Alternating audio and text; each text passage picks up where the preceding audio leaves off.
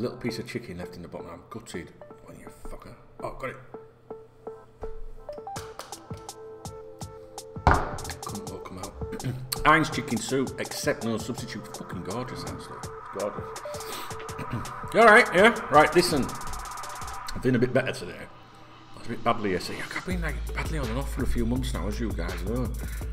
Yesterday I was like all wangy and all that, right? So today, alright, listen. First of all, right, so yesterday I told you about that reading on that thing, that blood sugar thing, yeah?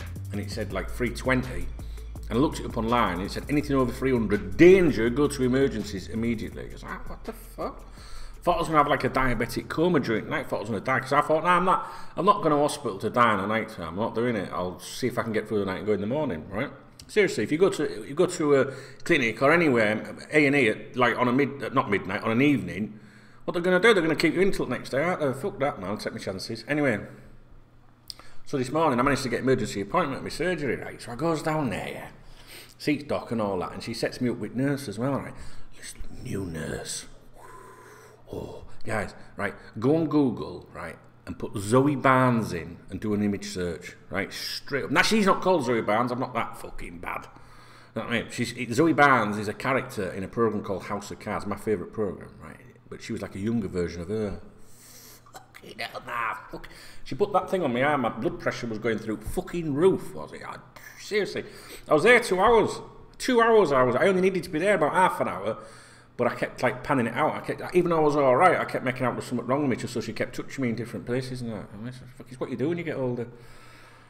And I don't think she was very professional, to be honest, because she's asked to see me again next week. And I don't think it's anything to do with my health or anything, like a follow-up. I think she fancies me. Seriously. So I'm going to pack a couple of aspirin. But, you know what I mean? I'm not sure if she should be a bit more professional. What do you think? Anyway, it turns out, right, that fucking machine, right, I did a reading this morning, 285 it said, right, went to the doctors, I was fucking 99 on theirs, fucking things broke, there was no fucking wrong with me. They think me dizziness and all that's just to do with that illness I had last fucking week when I was in hospital. Fucking hell, let's go. Dig a fucking hole for me now and get shot, guys, that's what I say. Anyway, right, so, obviously Liverpool played Newcastle this weekend, and I was wondering what your thoughts were about it, if you get to see this video in time. Rafa Benitez, I love Rafa, you know I love Rafa, but I really want to batter his team, do you know what I mean? Someone's going to get a fucking caution, guys. Someone is going to get a caution. Someone's going to get a fucking pasting. Aren't there? Do you not think? Will it be Newcastle, or will we get turned over 1-0 and be all going mental? I'm really looking forward to that game. It's one of my favourite fixtures each year.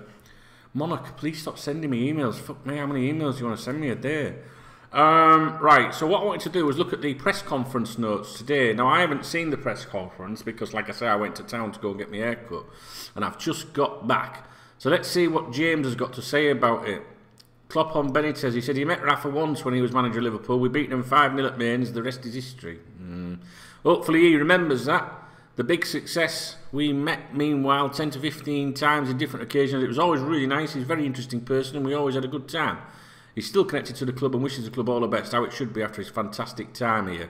Even in the summer we had talks. I know him better than most of the other Premier League managers. It's nice, but no impact on the game.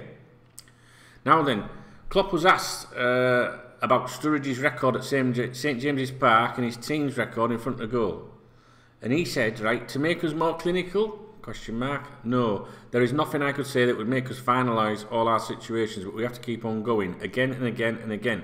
Should I speak about the two headers Roberto and Salah had in Moscow and say, if you hit like this instead? We need to stay confident and keep doing it.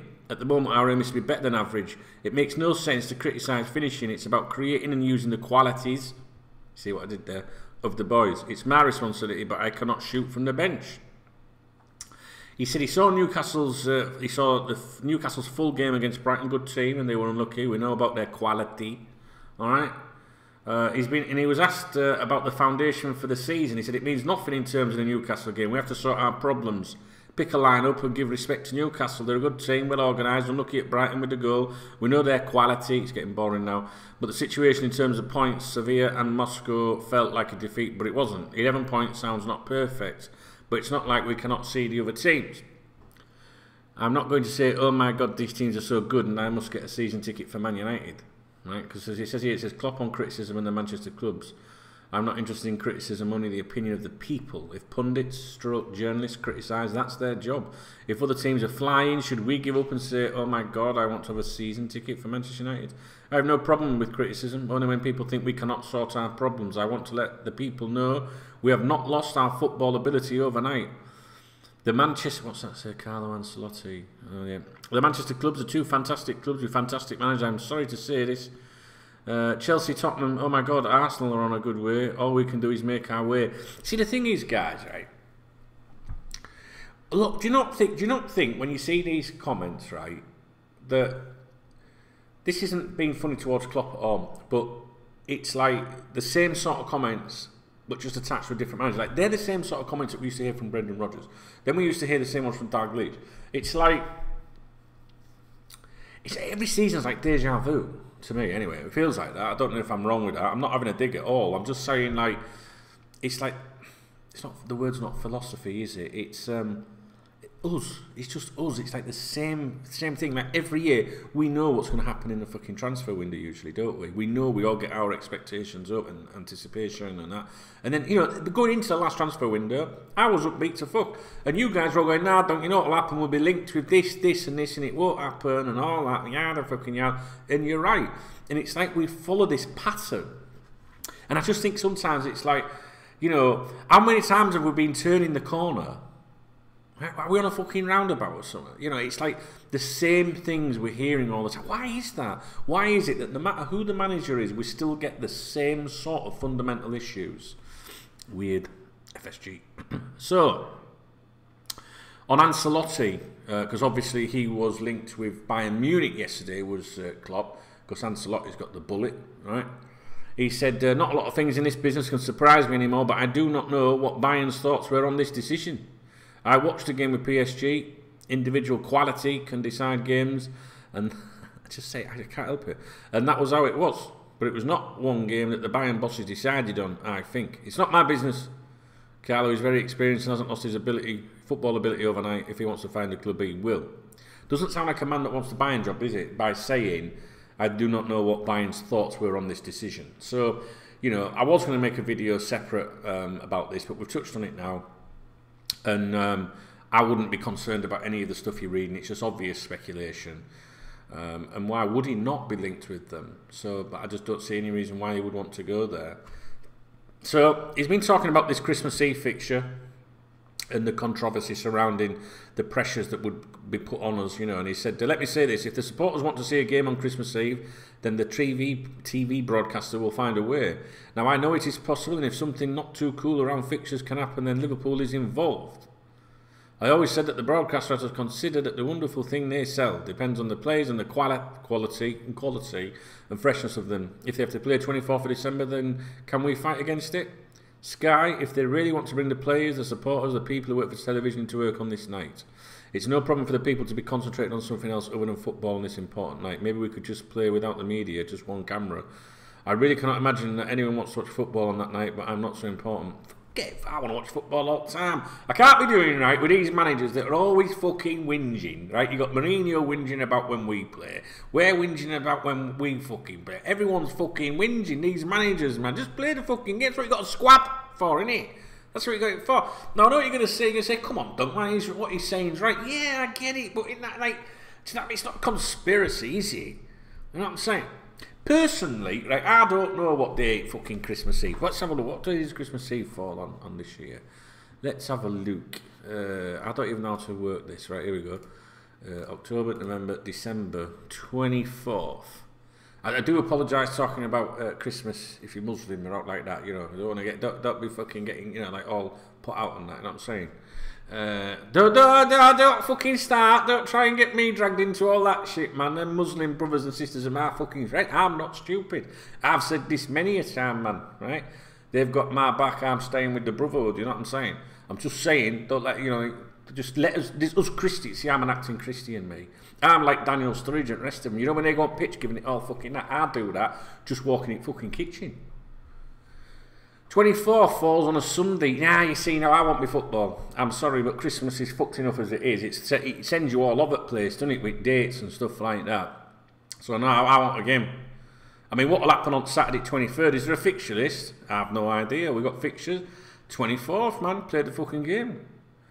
Yeah. But I've got to be honest, at Christmas, Boxing Day is the most important one for me.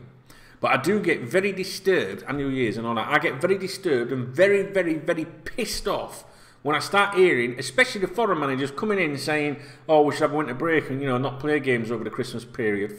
I love football at fucking Christmas. Now, I get what he's saying in terms of, like, you know, like so many games in 9 days and all that, right? You know what I'm saying? It's not great, I know that. But isn't this the whole point of, like, you know, addressing hurdles? You know, dealing with these things. That's the whole point, isn't it? And I think a lot of other clubs go through the same thing, you know what I'm saying? So I'm not having it. Get fucked. Like, what I mean is get fucked to the suggestion, not to the boss. Because I love the boss, you know what I'm saying? It will be 4 games in 9 days for us. If we have to play December 24th, Sky to make a decision whether they really want to do this. Yeah, man. Fucking Sunday, man. I mean, let's be honest, right? Christmas, right? Fucking Christmas, right? Christmas, you load of fucking shit in it, right? Here's my true colours right now. It's a load of wank. I can't be doing it. It's for kids, innit? It's for little kids and that. You know what I'm saying? Some of you want to still be little kids and you like your Christmas. I buy no one fucking out at Christmas, mate. Out. Not even my own kids. I do not buy my own kids Christmas presents. Seriously. I did when they were kids, but not now. I just said, right, what do you fucking, you know, like all year round. My lad wants something. My boy wants something. I'll fucking get him it. You know what I'm saying? Can't be doing with these, like, oh, I'll get you it for Christmas. You know, no, I'll sacrifice a night out and I'll get you what you want, son. It's my fucking night and my fucking daughter and my grandson. In fact, this year, there you go. I've got a grandson this year, haven't I? Yeah, I just forgot. Yeah. I'll be buying presents. Well, some other mug will. I'll just be the one that fucking pays for it, as usual. You know what I'm saying?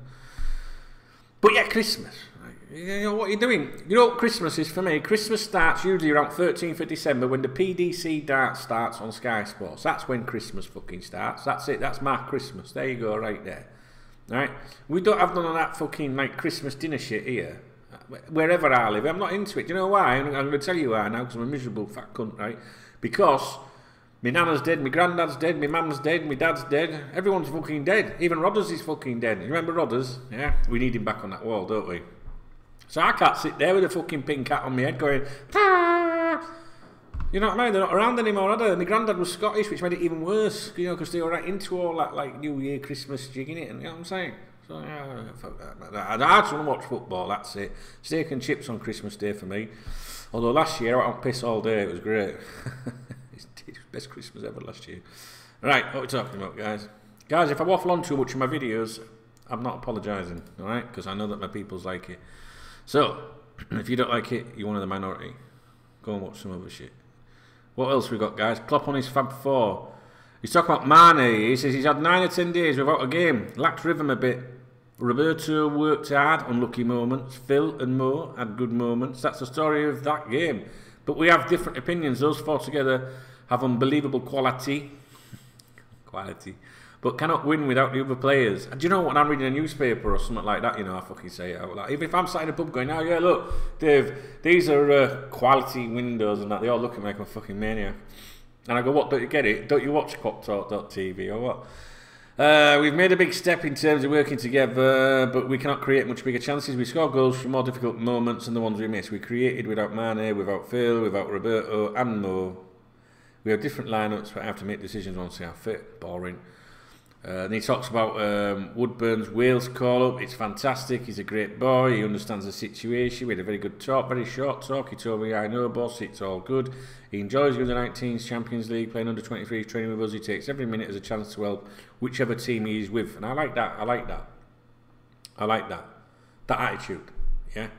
He has lots to learn, but I'm really happy for him and for Wales to have the chance to use him from the start or as a sub. I like that. That's nice, actually, because I thought that was going to be a bit boring, but it's all right. No new injury concerns. A few knocks, but nobody ruled out. Now and then he talks about Coutinho. He says it's just good to have him here. We don't have to talk about how we handled each situation in the summer. We are professionals, and we take it as it is. We had no idea how he would be after this injury, but he is in a really good shape now. The team, the others, were really happy when he was back. There were no difficult decisions. We are professional footballers. Being 100% when the decisions are made, that is the only place to be. Now then, he's talking about Lallana I want to call him Liana, you know that, don't you? And Klein, he says, both are doing really well. Klein has made really good steps, and Adam is completely normal in his recovery, outside running, and has no problems anymore. We just have to wait until the tendon is a tendon again. No setbacks, just fine. And that's it. Yeah, that's it, guys. That's it. So I don't know if you've got to chip in with any comments on that. Yeah. That's it. I'm not going to waffle on too much today. I think that'll do. I've updated the below the video. The video description has got all the new links for the different places you can follow me now. You know what I mean? Like the link to the podcast, Twitter, Facebook. You see, like if you've got Twitter, you should follow at KopTalk TV. No dot in it. No dot. KopTalk TV. Right. I mean, we've obviously got the at KopTalk channel, but if you like the videos, if you follow at KopTalk TV. When one goes out, the minute it goes out, it auto posts on there, right? And then you know I've done a vid. You know what I'm saying? Clever, that, isn't it? So do that. Have a look down there. All right. Good. Right. I'll let you crack on. I'll get this video online. It's 4 p.m. here, so I might get time to do a bit more content. Don't think I'll do a podcast today. I'm not sure. Like I said, I'm still feel a bit wangy. In my noddle, and it's dark. Oh, yeah. God, I tell you everything, don't I? In this office, I've got these great big fucking long LED lights that I bought specifically for this new office, for the videos for you guys. Thanks to my DKB.TV legends, right, that watch my other vids, and they start. Do you remember they make the screen flicker? Fucking gutted. So I have to turn them off when I make a video, and I've bought another 2 lights here. They're called soft boxes, I think. So I've got 4 lights around me, yeah, in a dark room. So my head's a bit like, you know. I'll show. Right, listen. If I don't see you again, have a great weekend, and be safe. Put something on it, guys. You know what I'm saying? You won't pull out, right? And plus, you don't want your dick dropping off anyway. Girls, if you're watching this, inbox me. You know what I'm saying? Still a bit of life in the old dog, just yet. I honestly don't know how I get away with this. Alright, guys, I love you. Have a great weekend.